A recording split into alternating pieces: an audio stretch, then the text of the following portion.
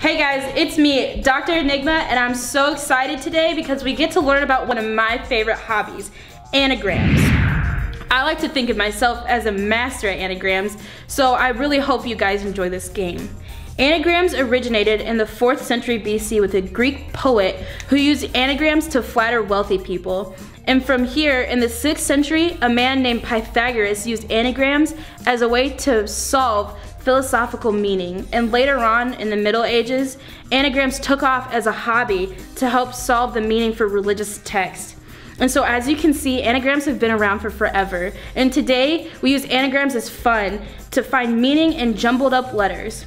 So this is how you use anagrams.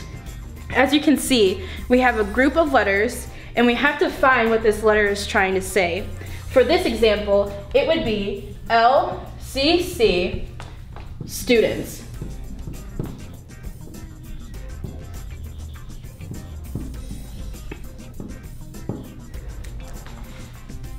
You look for the meaning in the group of words. This is how you use anagrams. Some of them will be simple and some of them won't be. I really hope you love them because I know I do. Dr. Enigma out.